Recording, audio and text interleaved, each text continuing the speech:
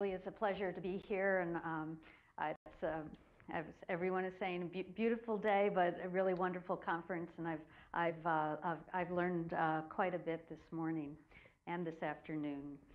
As you all know, during embryonic development, the induction of bone formation is very highly regulated, both where and when bone forms, in order for skeletal elements to form as they need to. After birth, bone formation is normally limited to regeneration and repair of the skeleton as a result of injury or fracture. And this also is a process that is very, very precisely regulated. But there are... Can I interrupt you for just 1 second? We just had an issue with her. Technical difficulties.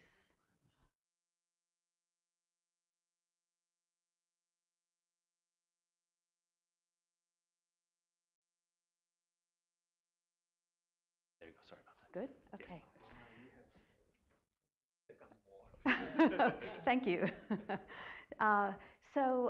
There are things that could go wrong as everything else in life. If it can go right, it can also go wrong. And there are pathological events that can alter the usual processes of when and where bone forms.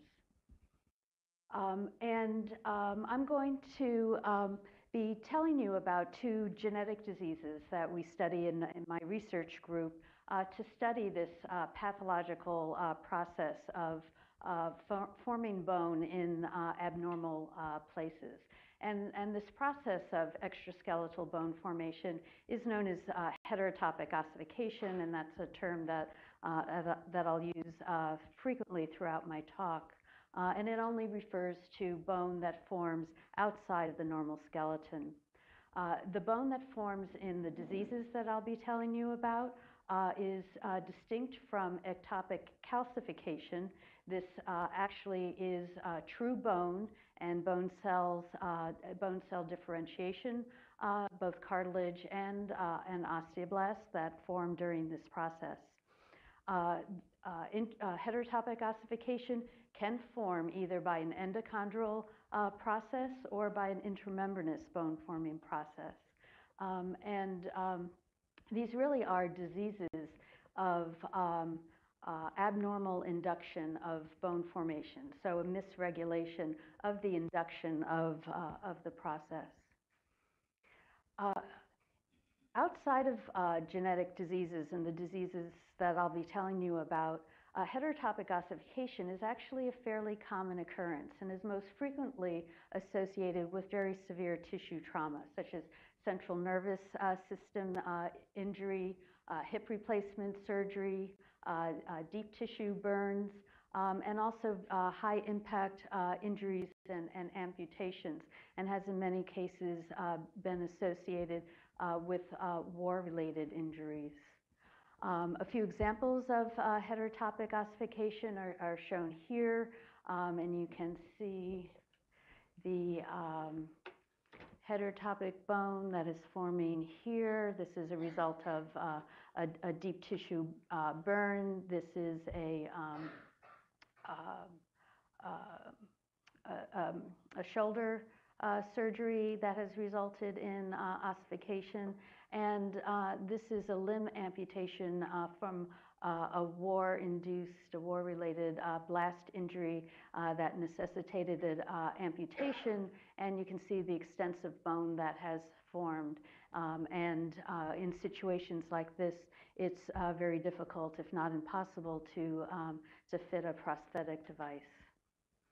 Heterotopic ossification impairs range of motion, but is also associated with very severe pain, pressure ulcers, and as I said, limitations to use as prosthetics.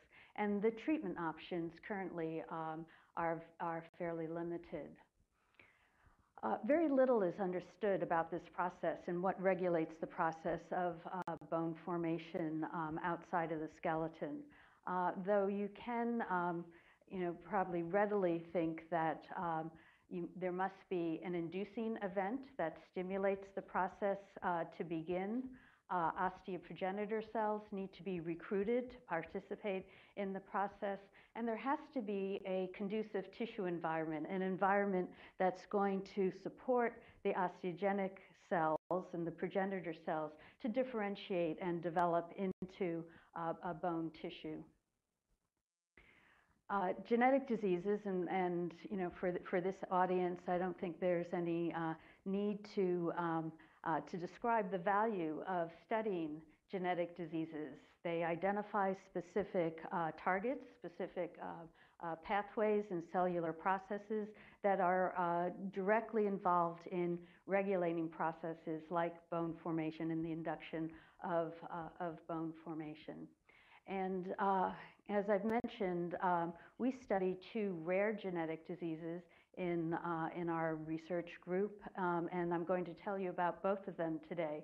I'm not going to give you a comprehensive picture of the diseases and what we know, but my goal is to describe both of those to you and let you see the similarities and the differences between these two diseases, and hopefully you will relate what we are studying in our diseases to things that you are doing in your own work, and perhaps find overlapping therapeutic strategies or other information to understand these disorders. So both FOP, fibrodysplasia ossificans progressiva, and progressive osseous heteroplasia form extensive heterotopic ossification that begins during childhood. The bone formation is progressive and extends and continues throughout the life of the individual. Both of these diseases are caused by single gene mutations, although the mutation in each of the two diseases affects different signaling pathways.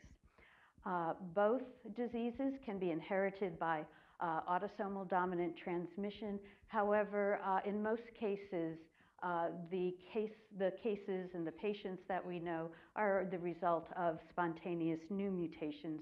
Because the diseases are so debilitating, we rarely see them being inherited through families. So again, in both diseases, similarities that new bone formation is induced de novo, independently of the existing skeleton. The stages and how bone formation progresses appears to be normal, basically following the same bone formation process that occurs during embryonic skeletal development. But it's the improper induction, the signals that are inducing cells and tissues to initiate this formation of the bone tissue. In other words, normal bone is forming in the wrong place at the wrong time. So when we started this work, a key focus had been to identify the genes that are mutated in these diseases. Once we recognized that they were genetic diseases, we knew that if we could identify the particular mutations and genetic targets, the cell signaling pathways, that we could better understand this process. So I'll talk first about fibrodysplasia ossificans progressiva, which is the disease that we've been studying for the longest and really initiated this work by our group. It's a rare disorder, as I said, of heterotopic ossification. The population frequency is roughly about 1 in 2 million, can be autosomal dominant, but mostly sporadic. And the first indication that a person has FOP is immediately at birth by the presence of these toe malformations that you can see here, and are the earliest sign that a person has FOP. Other than that, there's no bone formation, no heterotopic ossification that we've detected that occurs during prenatal development. In addition to this very characteristic malformation of the great toe, there are other effects on the skeleton, other developmental effects that occur to the skeleton, although these tend to be a little bit more variable among the patients.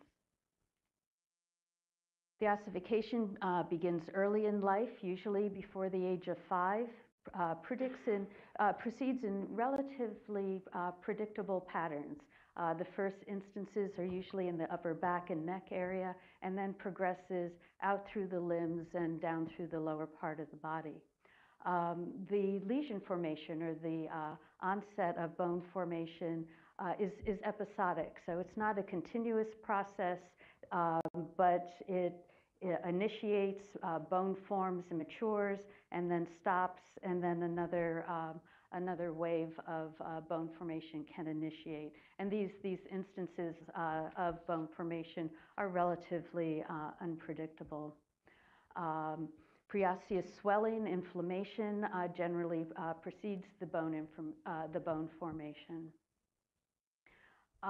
The bone, as I've said, occurs independently of the normal skeleton, so it's not just an extension from the existing skeletal bone. You can see this bony ossicle here beneath the heel of the foot. And the tissues that are affected are soft connective tissue. Usually, most of the bone that we see forming is occurring in skeletal muscle, but can also occur in tendons and ligaments as well. And this image here, I'll just point out that the bone, again, going with the idea that the bone tissue that forms is normal bone. This is a piece of heterotopic bone that has formed behind the knee, has fused into the skeleton, and has actually become the weight-bearing bone of the joint. In many cases, and this is an example, the bone actually forms a marrow cavity, and as I said, it forms bone tissue that is very similar to skeletal bone. The bone formation forms within the deep connective tissues, is progressive over time, and the disability is cumulative. And this is an example of a skeleton of a man who has FOP. This man actually lived in Philadelphia. He passed away in his late 30s, but asked that his skeleton be preserved and kept, and is actually housed at the Mutter Museum in the College of Physicians in Philadelphia. One of the other things that we've learned about FOP is that the bone formation always seems to occur by an endochondral mechanism and goes through a series of events that are involved with what I would describe as sort of a tissue destruction or tissue turnover. This shows an area of skeletal muscle with infiltration of inflammatory cells, a turnover or degradation of the existing skeletal muscle tissue, and then is followed by a rapid fibroproliferative response, and then cells differentiating into cartilage and bone. So going from a tissue destruction phase to a tissue formation phase. And when we first started studying FOP, we got interested very quickly in the BMP signaling pathway. It's known that BMPs can induce the entire process of bone formation when implanted into a tissue in an animal model.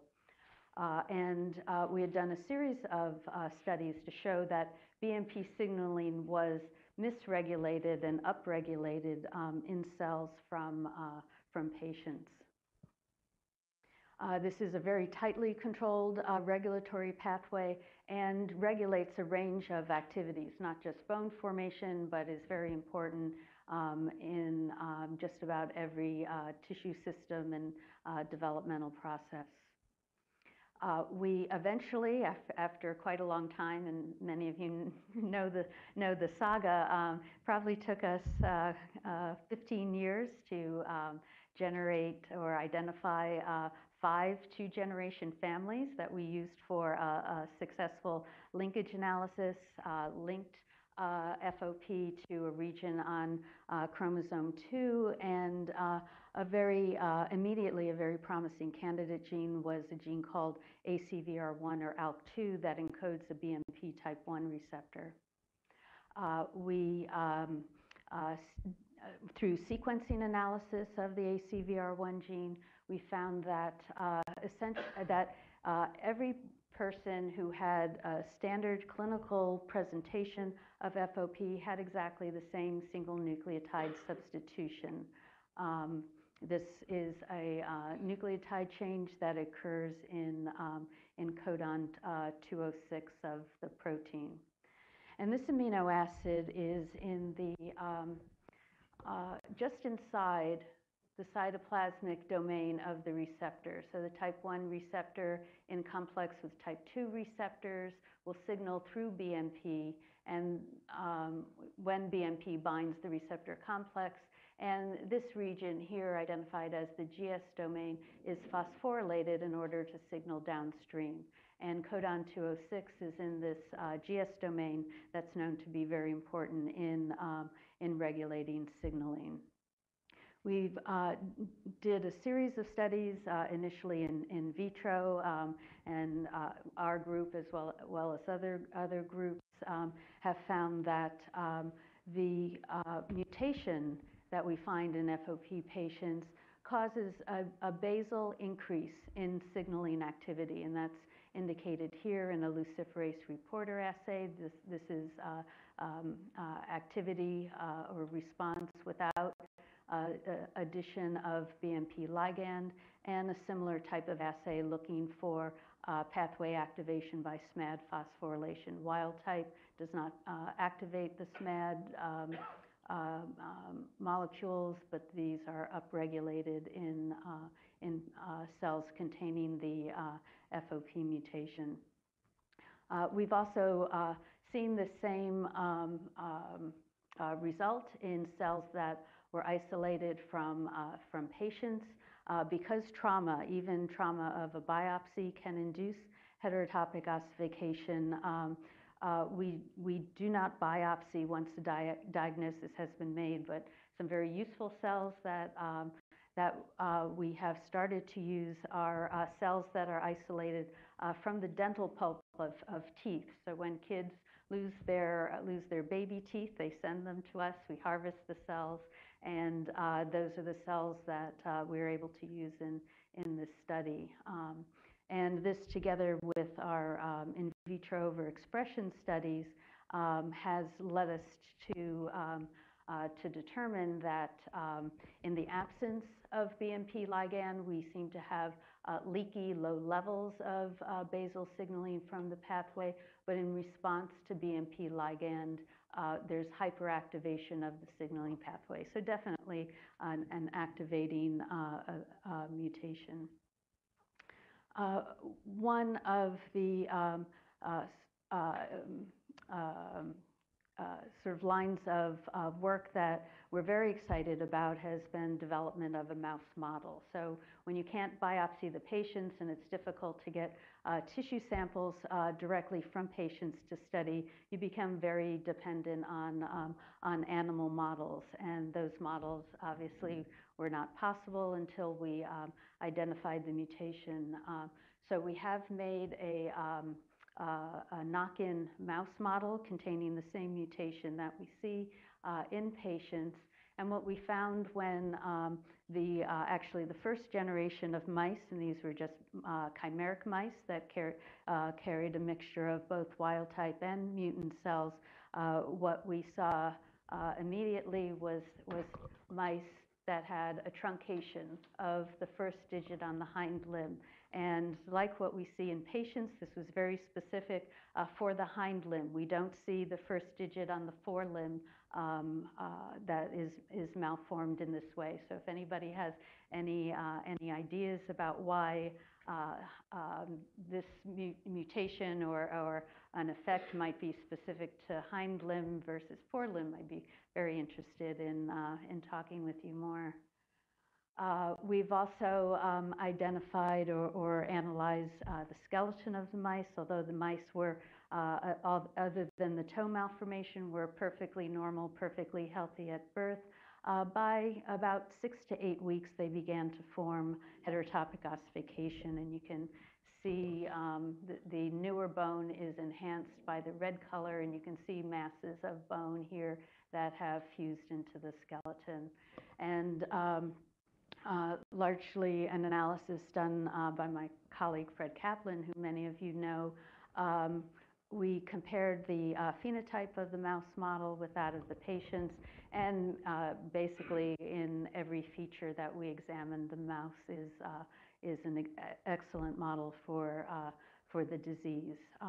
We've done a series of histological analyses looking for progression, and again, there are complete parallels of the stages of heterotopic bone formation in the mouse model and patients.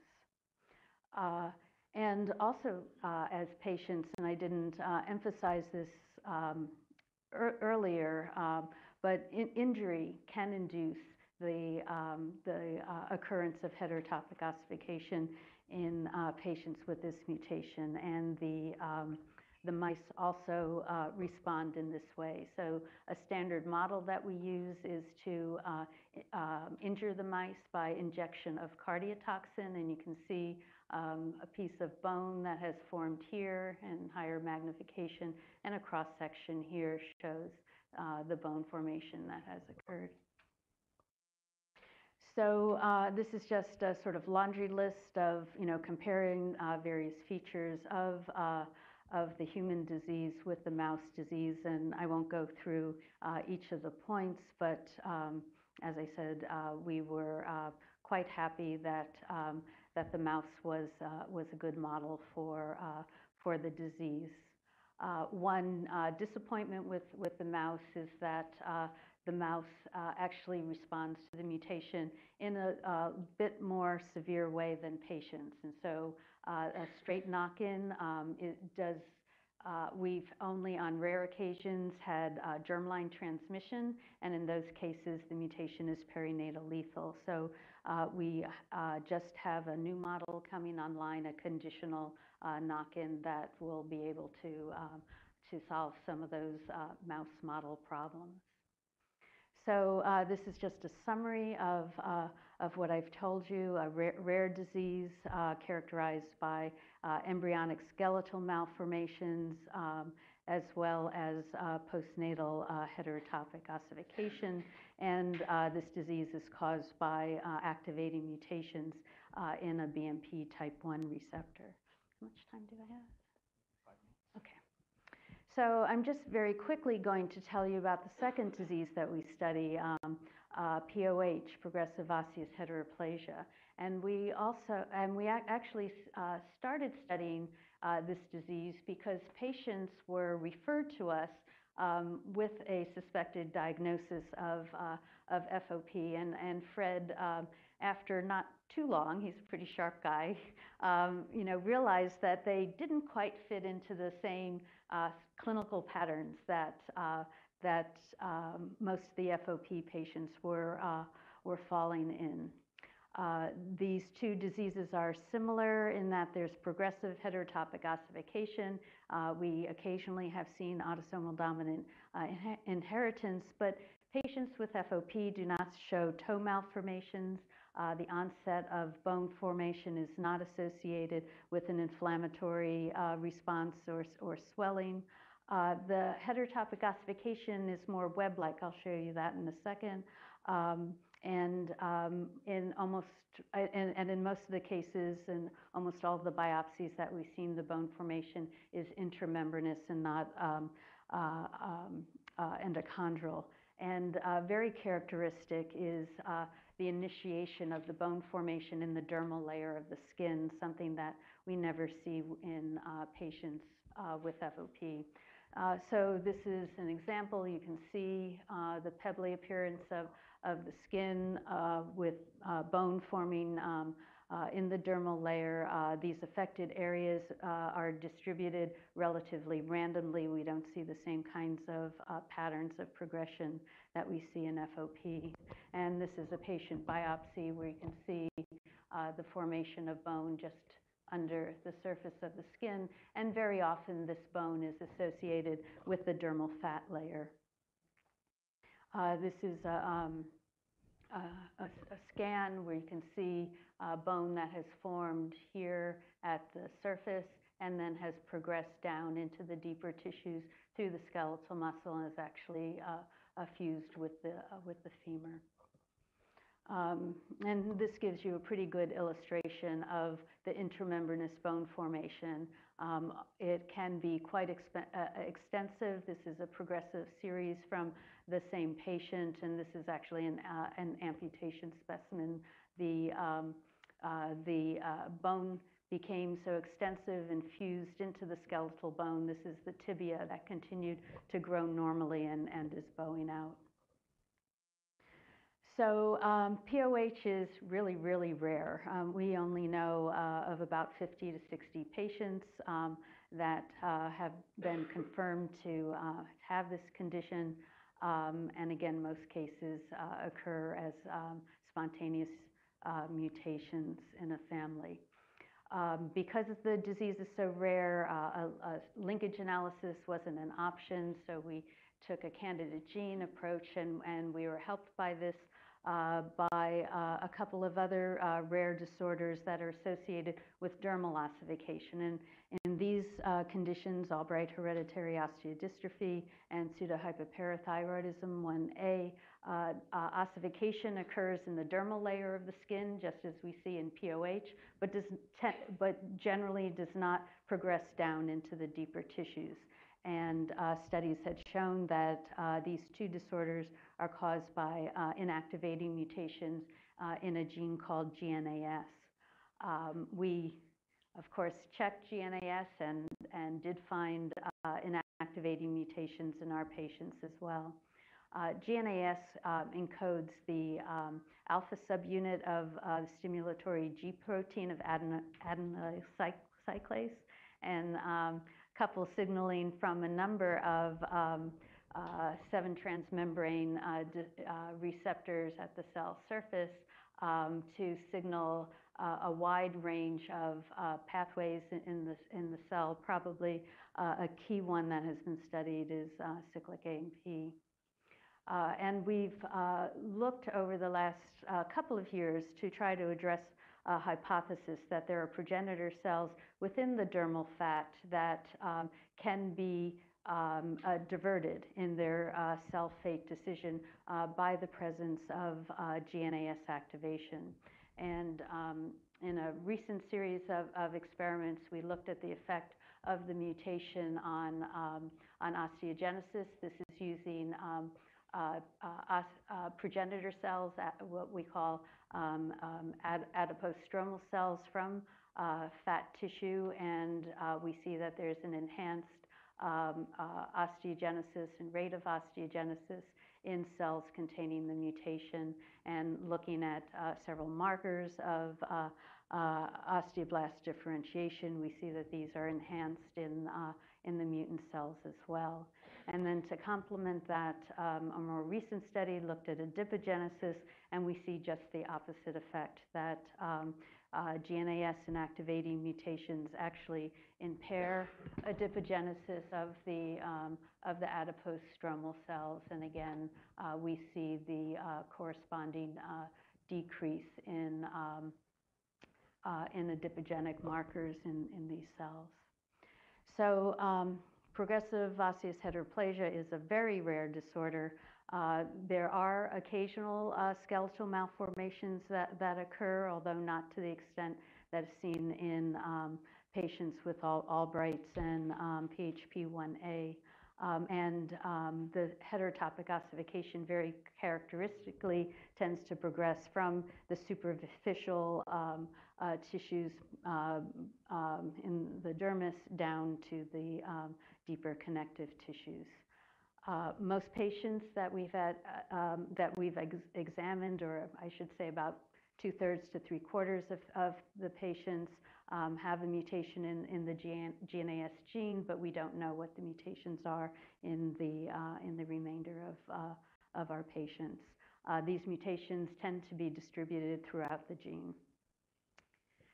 So just in summary and a comparison of FOP and POH, there are features that are similar between the two diseases, but they are clinically very distinct and distinct from each other on a genetic level. One of the avenues of investigation that we're pursuing is how the pathways interact, and we're very interested in GNAS and what the signaling pathways are that mediate the downstream effects on cell differentiation.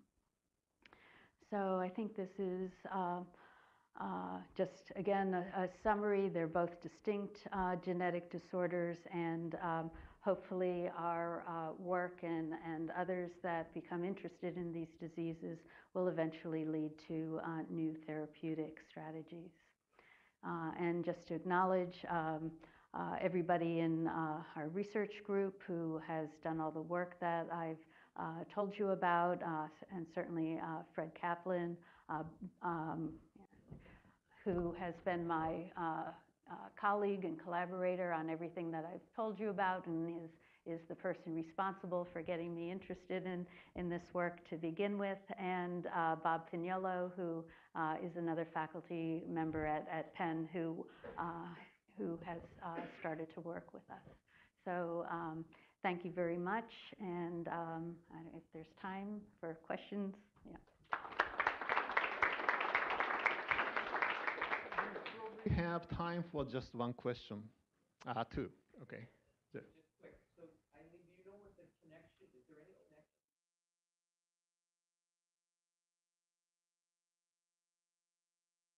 So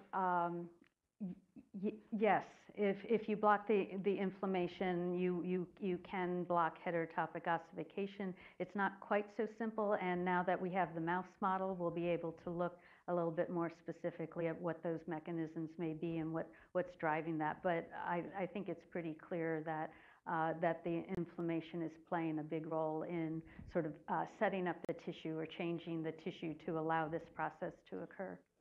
Just one more question over there. Yes. In POH, have the mutation side is causal been close to, similar to? So is that's accounting for the different phenotypes. How carefully have you examined some of these patients? Yeah, so for the sake of time, I didn't go into this, but some of the mutations are exactly the same mutations. And in fact, we know and what seems to be a key difference, and I think a very important difference, is GNAS is imprinted. And so PHP and Albright's tend to be inactivating mutations that occur in the maternally inherited copy of the gene. POH, almost without exception, seem to be, whenever we've been able to check, occur in the paternally inherited copy of the gene. It's a fairly complex locus. There are multiple transcripts, and so the suspicion is that some of the paternally specific transcripts are involved in the process, and that's almost certainly the case. And you'd be really interested. There is one family that we know that has a mutation, and we can see a track through the family in one generation where all the affected individuals were women, and they all have they all have POH, and when they had children, their children all have Albright's. So the imprinting is definitely affecting the clinical phenotype, and that's where the hormone resistance seems to be associated, but I think is also an important factor with the ossification as well. Thank you very much. Okay, the second speaker, we must move on. The second speaker is Maurizio Pacifici from Philadelphia. And he's going to talk us about multiple hereditary exostosis. Actually, the NHG has been a continuous theme of this symposium from the beginning, the first time. And he's going to talk about the pathogenic mechanism and the prospects for therapies.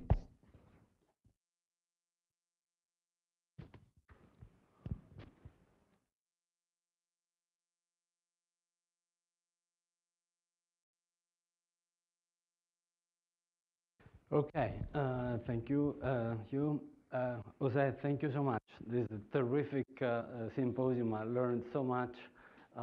And as you heard from, so thank you for the invitation. It's really an honor to be here. As you heard from Peter Byers, it's really tough to come to San Diego from the East Coast. Cold and so beautiful. The sunshine is just gorgeous. And by the way, so his remark about first cousins brought back a memory which I completely forgot, obviously. So I had one first cousin. She was really beautiful, and my expression must have been so obvious that I remember distinctly my grandmother, my mom's mom. One day she just blew up and she goes, "Just stop it! Just marry her."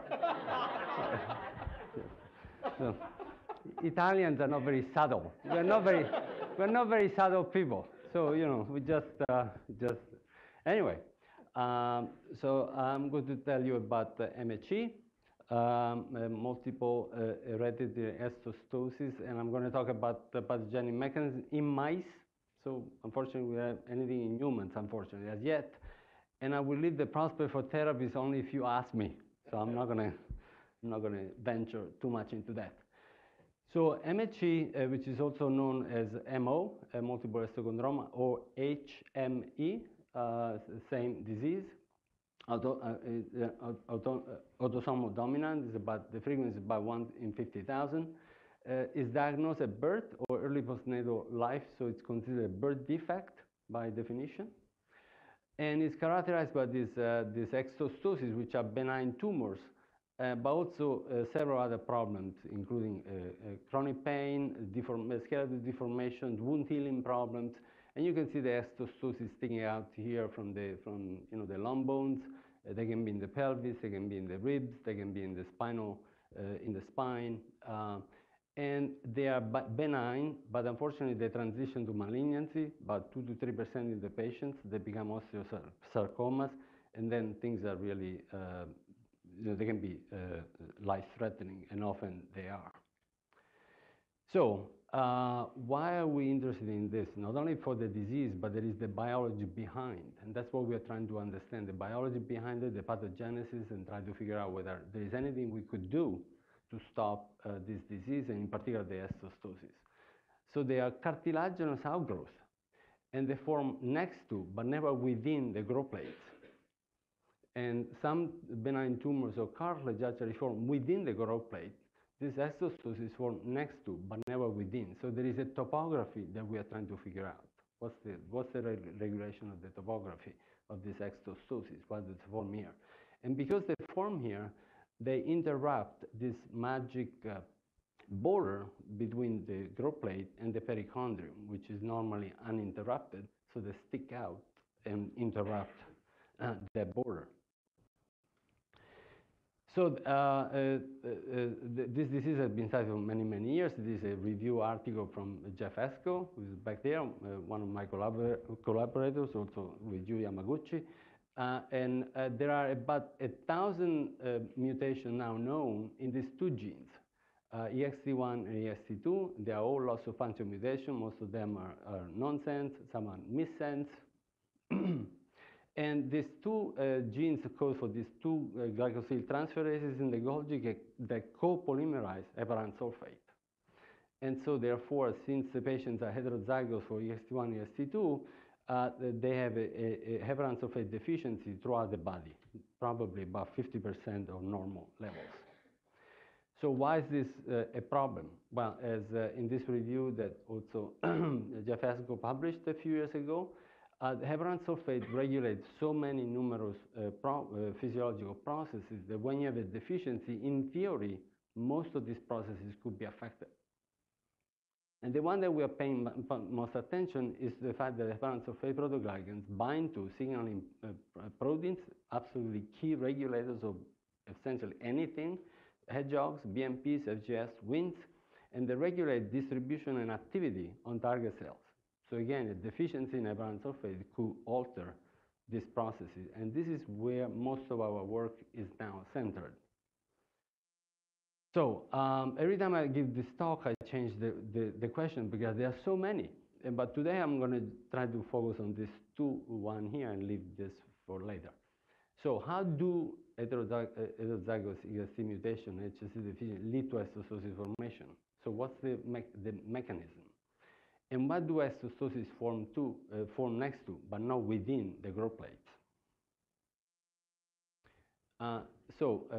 Regarding the first one, so when Stickens, Jeff, and Gina Werb produced these mice, they tried to mimic the human condition. They made just heterozygous mutant mice in EXT1 and EXT2, but to their surprise, the mice were largely normal.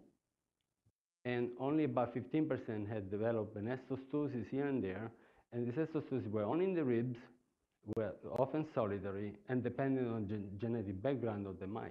So they were really not mimicking MHE as yet with this, this. So what we did, again, collaboration with Jeff Esco, we said, okay, how about double hetero? Why did we say double hetero? Because since the two enzymes are required for HS synthesis, we predicted that the double heads will produce less HS, heparan sulfate, than single heads, and this might actually mimic much more closely the human condition. And the answer was yes. In fact, these double heads really mimic very much MHE. They have multiple osteosis, they have in the ribs, many. They have really stereotypic osteosis in long bones, which is one of the most frequently site affected in the disease. And in fact, they have even two types of osteosis, which are similar to the one we see in humans. In patients, which is the typical osteosis, which is a growth plate-like structure, oriented at 90 degrees compared to the long axis. So the growth plate, the normal growth plate is in this direction. Osteosis always go in this direction, which is another puzzle. And also they have some osteosis that look like transition to malignancy. So we have really, and in fact, these double heads have many more osteosis than single heads, and the frequency is almost twice as much. So in this paper that Yu Yamaguchi published a couple of years ago, 2.5 years ago, what they did, they went on to the next step, which is they create conditional EXT ablation. And in fact, what they found, once you conditionally ablate the EXT1, not throughout the organism, otherwise the mouse would not exist. So mice cannot exist without the EXT1 and EXT2. So they had to be conditional. And in this case, they found 100% penetrance, as you can see in many places here. And this conditional knockout was done with call-to CRI-ER and call-to direct CRI activity in chondrocytes. And so, in part, we have begun to answer this first question: what's the relationship between these mutations and osteosis formation? Because clearly, at least in patients, it appears to be the single heterozygous ES1 ES2 mutation patient might not be sufficient to trigger multiple osteosis. And osteosis formation is inversely related to EXT function. So the more EXT function you lose, the more osteosis you're going to get. And, therefore, we are trying to figure out how this relates to the pathogenesis in patients. Let me tell you a little bit about this, why these osteosis grow next to the growth plate. And so our hypothesis was that since they form next to, but not within the growth plates, might be the pathogenesis of this osteosis involves perichondrium. And it might also involve ectopic signaling by prochondrogenic factors. So if there is prochondrogenic factor ectopic in perichondrium, perichondrium might be responsible, at least in part, for osteosis formation.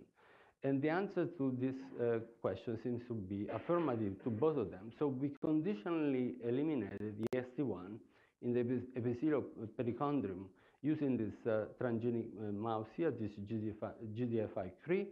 And as you see by rosa staining, there is activity of Cre recombinase along the perichondrium located in the epiphysis. And sure enough, when we did that, exostosis began to appear. So this is the border between perichondrium and growth plate in the control mouse, perfect border, no interruptions. And in this knockout, the conditional knockout, as you can see, they begin to be this little exostosis, and a few days later, they become much more apparent. And we were able to continue to understand what was behind this. And so in this experiment, these are EXT flox long bones from mice in a splant culture. And we ablated EXT by adenocre. So just adding adenocre to the medium, and this is the location of GFP. It shows you that the virus is all over the place.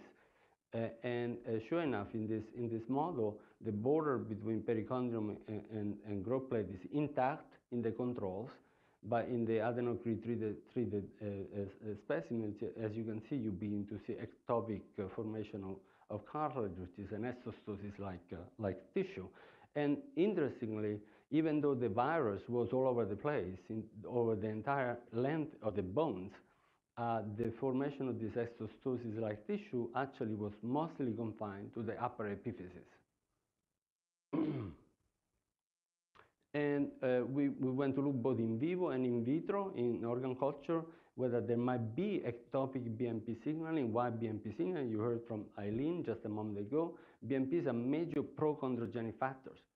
So if there is an activation of ectopic cartilage formation, probably there is ectopic activation of BMP signaling, and the answer to this is also yes. So both in vivo and in vitro, the perichondrium in controls is negative of phosphoSMADs, which are the mediators of BMP signaling, but in the knockout, either in vivo or in organ culture with the adenocre, you see ectopic BMP signaling all along the perichondrium. And this change precedes by about 24 hours to 48 hours the formation of cartilage. Now, we actually, years ago, this was in 2007, we published this paper in which we were looking at Indian hedgehog, which is another major prochondrogenic factor.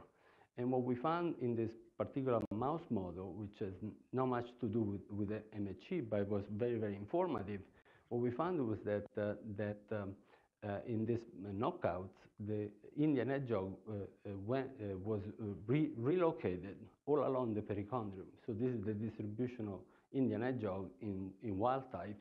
And in this mutant, it was Indian hedgehog proteins was all redistributed all along the perichondrium. This led to ectopic signaling of hedgehog because we were monitoring one of the targets of hedgehog, which is PACHIT1. And sure enough, a few days later, cartilage appears. Okay, so again, here's the border. This is the wild type, growth plate, perichondrium, perfectly intact. A few days later, after we activate this mutation, boom, we get ectopic cartilage formation following the redistribution of hedgehog. And we went on to just do this experiment in the last few months. And so what we did, just to confirm what I just showed you, we made this triple transgenic mouse. So this is EXT1 flox got to CRE-ER, and GLI1-LAC-Z. GLI1-LAC-Z is a hedgehog signaling reported mouse line. And this allowed us to show that, in fact, the formation of this ectopic cartilage, as you can see here, this exostosis is accompanied by the redistribution of hedgehog, because this is, as you can see, there is very, very strong GLI1 activity here in the perichondrium in the mutant, but not in the wild types. So we got to this point, we began to do experiment in vitro to understand a little bit more the mechanics of these changes. And as you now are, it's obvious that what's happening in this disease is that if we inhibit heparan sulfate or we lose EXT1 expression, we actually gain chondrogenesis. So the loss of heparan sulfate EXT1 is you get the opposite response. So what's the relation between this inhibition and the stimulation? So what we did was just take this mouse embryo limbad cells, and this is one of the most favorite chondrogenic system in the world. So you just take mesenchyme from limbad, from mouse embryos, you put them in vitro, and they undergo spontaneous chondrogenesis. So these embryos were EXT flox-floxed, and what we were able, therefore, to do, either treat them with adenocre to knock out EXT from expression, or we simply treated these cultures with heparanase, or we treated them with Surfan, which is an HS antagonist. We just wanted to do 3 methods to see whether we would get the same results. So in all these situations, either we knock out the gene with adenocre, or we treat the cells with heparanase, which will destroy heparan sulfate, or we treat them with Surfan, which is HS antagonist, the answer was always the same. We boost chondrogenesis. So once again, loss of heparan sulfate, loss of EXT gene expression, much more chondrogenesis. And this was accompanied by, obviously, all the genes for chondrogenesis that go up many folds. So we want a little bit more in detail to try to understand what was happening. So this is, just pay attention to this panel here. This is a reporter assay. So these are the same cells I showed you before, but transfected with a luciferase BMP signaling reporter plasmid. And what we found was, so this is the level in the control cells. I just have it here in bigger. So if you take, these are the control cells. So again, this is BMP signaling activity in the ordinate. So this is the level in the control cells. If we treat them with BMP2 from outside, obviously BMP signaling goes up, as you would predict. Interestingly, we got the same level of activity if we treat them with Surfan. So we block HS activity, BMP signaling goes up as much as treating the cells with BMP2, and when we obviously combine these two, we get 20-fold increase in activity. So we also monitor BMP signaling, and if you look at p-phospho-SMADs, they go up very quickly as soon as the cells are treated with Surfan, or we treat them in the other methods I told you before, either adenocre or heparanase. So the cells are very quickly responding to this loss of heparan sulfate function or EXT expression, and they increase chondrogenesis. And interestingly, not only they are signaling more, they're actually gene expressing more BMP2 and the 2 receptors for BMP. So everything is being boosted up by the cells in response to this loss of heparan sulfate or loss of EXT function. So I just have 2 or 3 more slides. So in 2 or 3 years ago, this paper came out, which really caught our attention. And I have to say, it has not been, as far as I know, this data have not been repeated by anybody. We are trying now to actually do it ourselves. So we're just collecting human specimens. And so what this group reported, that in these human MHE patients, if you just prepare sections of the cystosis, and you look for heparanase, in endogenous heparanase, it's much more evident in the pathological tissue than control. Okay, in control, there is nothing. These controls are pieces of ribs. These are humans, so whatever the doctors gave them.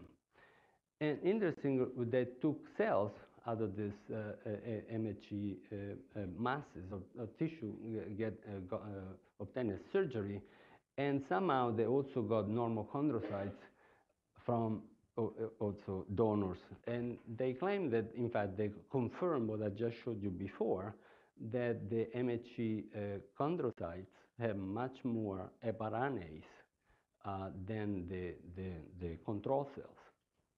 This is endogenous enzyme. And so Julianne, who's doing all this work with us, she actually tried to do this, tried to figure out whether this is the same in our system. So these are the mouse chondrogenic cells in vitro, which I showed you before. And she simply treated them with Sorfen, as I showed you before, or she knocked out EXT by adenochree. In all these cases, she got about, usually it's 1 or 2-fold increase in heparanase gene expression, both RNA and protein level. Okay, so again, you lose heparan sulfate, actually the cells respond by making heparanase. Okay? So this is my last slide. Well, one more, just the acknowledgement. So this is roughly where we are moving toward. So we think that the formation of osteostosis is caused by these 3 major changes. First, because you are losing heparan sulfate, there is an unrestricted distribution and overactivity of signaling factors, mostly prochondrogenic factors, BMPs and HOGs, as I showed you before. The second is that because the cells are HS deficient, actually they become even more responsive to the BMP and HOG. And third, I showed you before, this has to be confirmed in the patients, that there might be a positive prochondrogenic loop involving endogenous heparanase. So if you could think about these 3 combined systems, really lower as much as possible, they control the amount of heparan sulfate and really increase dramatically probably the responsiveness of the cells to these factors, and therefore inducing ectopic chondrogenesis and osteosis formation. Okay, so this is Children's Hospital in Philadelphia at nighttime. Most of what I showed you was done by Julian Hugo, who was a graduate student, Federica Sgariglia, who was a postdoc, with my wonderful colleagues and our chief, John Dormant. Almost everything I've showed you was done in collaboration with Jeff Esco at USSD and Yu Yamaguchi here. We thank the NIAMS for giving us a good amount of money to do all this. Thank you so much. We have time for probably a couple of questions.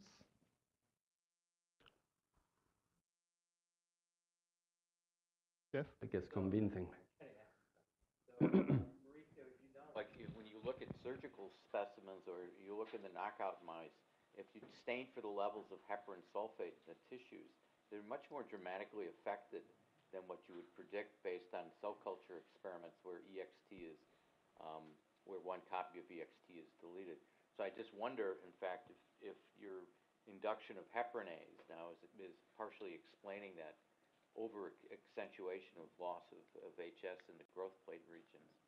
Yes, so that's why we followed up that study, because it would offer an additional possibility of why is the tissue, why are the cells so deficient of heparan sulfate and why are they so responsive to this? Yes, so that would offer, yeah. Culture systems where you can upregulate this. Yes, so as soon as once we confirm the human data and we confirm also the mouse data, then we were going to go ahead and do the double transgenic mouse, because the heparanase knockout mouse has essentially no phenotype, which is great. And so we're just going to combine. If that enzyme has a role, then the mice should be more resistant to induction of osteostosis formation. If that's the case, then we have a genetic proof that in fact this gene might be necessary for induction of osteostosis. So but we're not going to do it unless we are sure that it might work.